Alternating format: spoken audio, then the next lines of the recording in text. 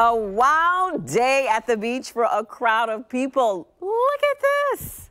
An 8-foot hammerhead shark. It was reeled in on American Beach. Earlier today, I spoke with a woman who captured the surprising moments on Facebook Live.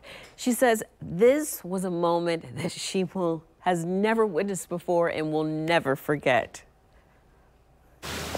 Y'all check this out. It's not every day you see a shark come ashore, but it's exactly what happened in Amelia Island. An onlooker named Sharon was one of many that saw it all. She explains by phone. Never.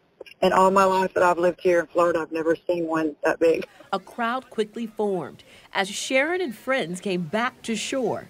Someone in our party, we were swimming actually, when someone had spotted it. Spotted actually two of them. There was another shark, a black tip shark, nearby as well. After the shark was caught, it was quickly measured and released back into the ocean. Sharks are very common off the Atlantic coast all year round.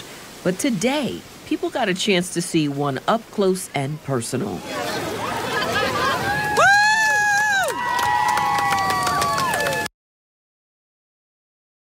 No one was hurt in the process. Well, reminder though, sharks are very, very common off the Atlantic coast all year round.